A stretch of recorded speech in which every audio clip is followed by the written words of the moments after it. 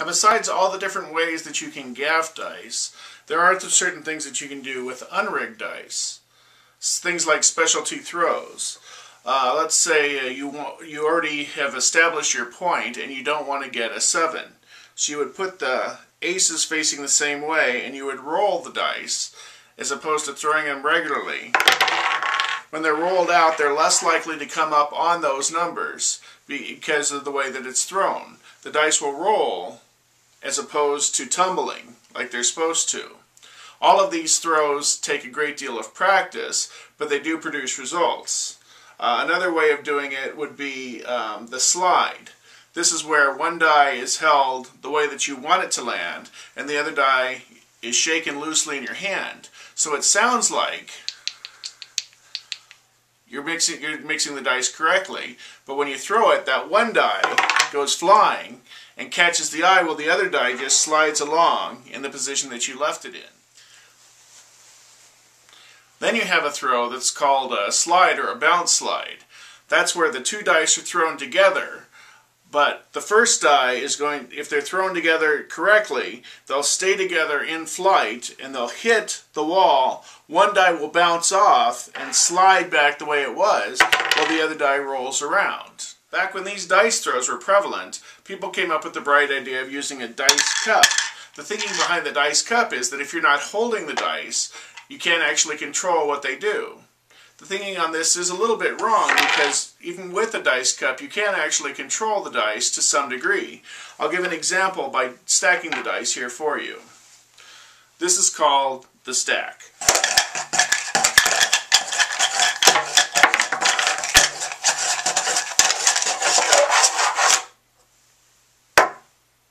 That's a stack. Call this in the quick stack.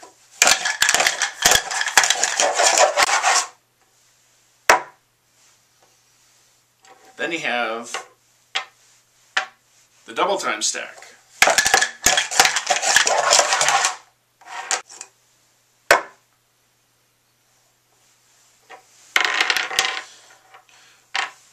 You might try the scoop stack.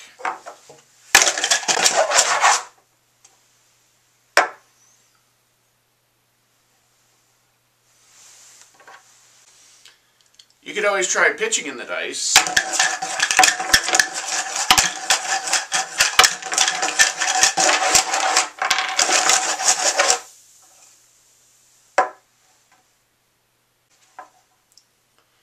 For a real challenge, try tiny dice.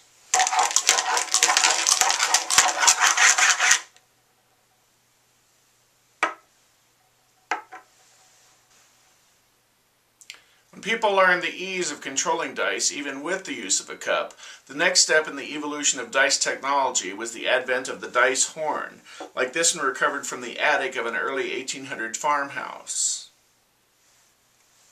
A dice horn was used in games like Hazard, which is where craps comes from.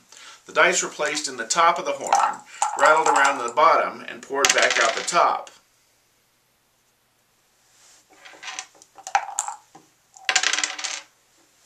This made it very difficult for regular dice to be controlled and ensuring that the dice rolled out randomly.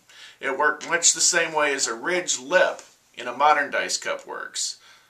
The dice have to roll across the ridge, making it difficult to control what they do inside the cup.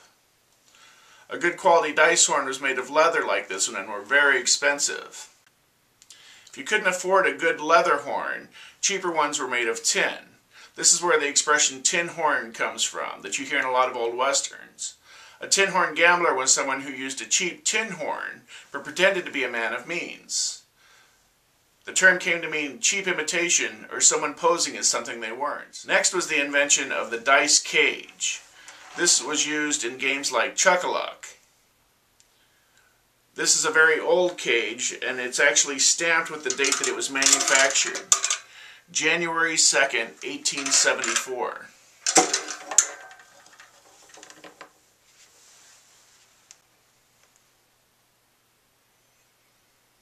With the cage, the dice are not handled at all, but are spun inside the cage to determine where they land. Chuck-a-Luck is played by betting on numbers 1 through 6 to come up on the 3 dice inside the cage. If you bet on number 1 and it came up on one of the dice, you won back your money. If it came up on 2 of the dice, you won 2 times your money. And if it came up on all 3 dice, you won 3 times your original wager. At first glance, it looks like the odds are in favor of the player. But if you do the math of all the possible combinations that can come up, the house has about an 8% advantage when even money is bet on all the numbers. Even with this large advantage, it was not unheard of for loaded dice to be used, since no one was able to closely examine the dice inside the cage. Most casinos won't allow the game, but you still might see it in some fundraisers or carnivals. Chuck-a-Luck was originally a British public game called Sweet Cloth. When it first came to the U.S. around 1800, it was called Sweet. It has also been called Chuck, Chucker-Luck, Chuck-Luck, Big Six, and Birdcage. A game called Crown and Anchor is played exactly the same way as Chuck-a-Luck, but instead of numbers on the dice, you have the 4 card suits, clubs, diamonds, spades, and hearts, and a crown and an anchor. Crown and Anchor is very popular during World War I and is still played in many places around the world. The game of Grand Hazard is played the same way as Chuck-a-Luck, but has a table layout for betting with many more options and even worse odds for the players. As I mentioned before, the game of craps comes from an English game called Hazard from the early 1800s. In the English version of Hazard, when you rolled a losing number, it was called crabs. When the French brought the game to New Orleans, they mispronounced crabs as crepes, and the American Negro mispronounced that as craps. Craps was much more of a back alley game in the South than its dignified father Hazard. At least until Pullman trains became popular.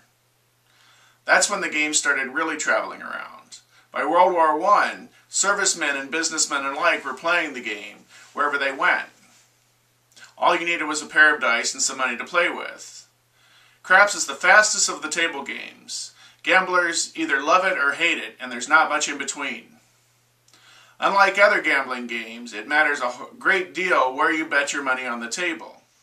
The best bets that you can make when playing craps are the pass, don't pass, and come and don't come once the number's been rolled. Other than that, ignore them. They're all bad odds, and the savvy craps player avoid them like the plague. If you see a guy yelling, "Come on, double fours, baby needs a new pair of shoes," his child probably does need shoes because his father's an idiot. The best bet you can make in craps is the don't pass bet after the point has been established. Basically, this means that you are betting that you are betting on the shooter to lose. Even though odds-wise this is playing smart, the other players would consider you a wrong bettor and don't like you. If you choose to be a wrong bettor, keep a low profile. Your cheering when everyone else is losing can get you in a lot of unpleasant situations with the other players. Some other basic advice is to blend in with the other players, but don't interact with them. If it's the first time you're playing at the craps table and you're a man, don't let on because it's considered bad luck for the table. It's opposite if you're a woman.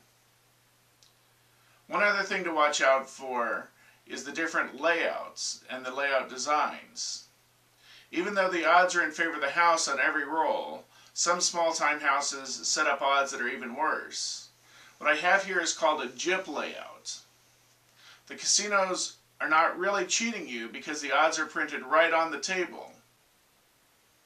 On the gyp layout, it reads 5-4-1, which is the same as 4-2-1, but looks like better odds to the uneducated player.